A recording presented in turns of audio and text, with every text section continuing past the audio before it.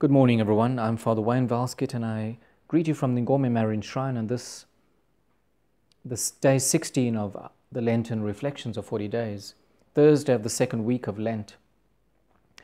The readings for today's Holy Mass, the first reading is taken from the prophet Jeremiah, chapter 17, verses 5 to 10, and I highlight the following. Cursed is the man who trusts in man. Blessed is the man who trusts in the Lord, whose trust is the Lord.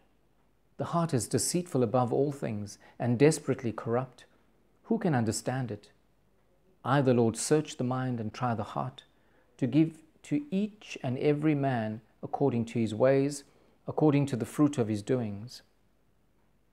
The Gospel reading is taken from the Gospel according to St. Luke, chapter 16, verse 19 to 31. I highlight the story of Lazarus. Jesus said to the Pharisees, there was a rich man, and at his gate a poor man named Lazarus, full of sores, who desired to be fed with what fell from the rich man's table.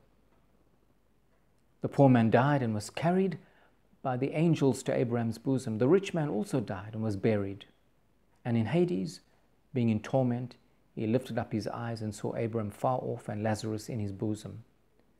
Abraham said, between us and you a great chasm has been fixed, in order that those who would pass from here to you may not be able, and none may cross from there to us. Then I beg you, Father, to send him to my father's house, for I have 5 brothers, so that he may warn them, lest they also come into this place of torment. If they do not hear Moses and the prophets, neither will they be convinced if someone should rise from the dead.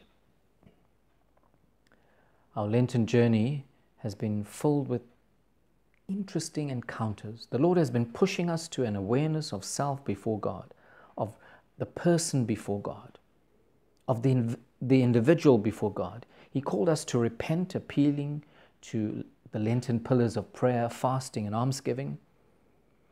He led us into our own desert to be tested and tried. In fact, He's continuing that purification, to purify our Lenten intentions. He began to speak about deep prayer, revealing His prayer to the Father as our prayer to our Father. He reminded us about the power of God's words and how they fulfill His purpose, His divine will. He pressed us to think of our Lenten journey as not just for ourselves, but for the salvation of all souls, making us realize that we are intercessors for one another. The Lord also challenged our traditions and our customs, especially when these became the obstacles to our faithfulness to His divine will.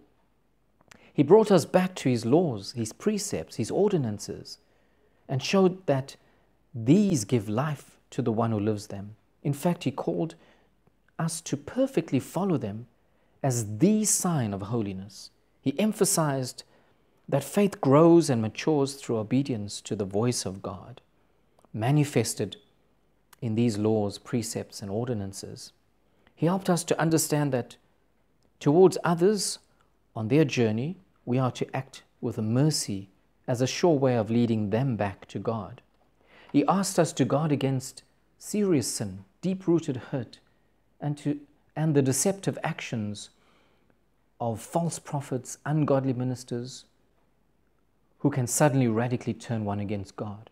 And yesterday the Lord asked us through His word, if we could drink from the chalice of suffering, sacrifice, humiliation, if we could become servants in the way we lead others to God, in a word, to be last and least of all, so that others can be first. Today the word says, it is a curse to trust in man, and a blessing to trust in the Lord.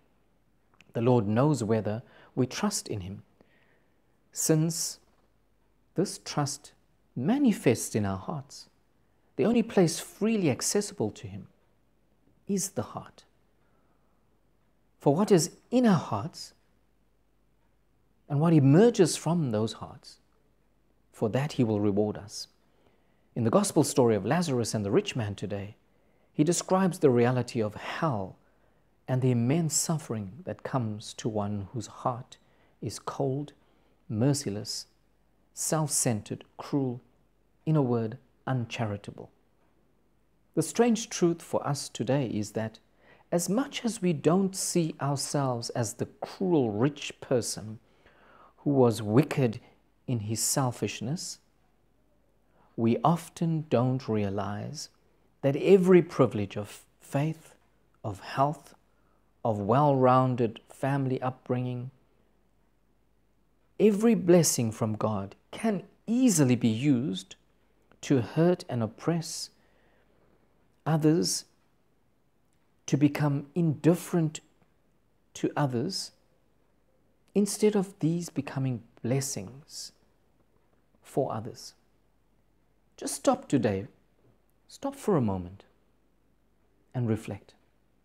Is your Lenten journey,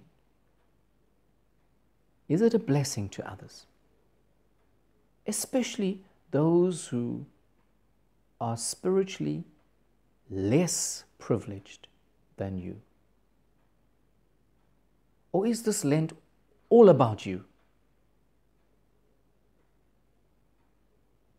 My dear friends, your Lenten gains, your Lenten strides towards holiness, your Lenten successes towards repentance, conversion, is intricately linked to the holiness, repentance, and conversion of others.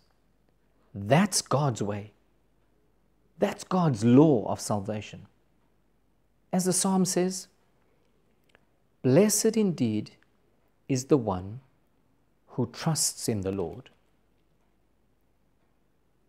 whose delight is the law of the Lord, and who ponders his law day and night. Let us pray.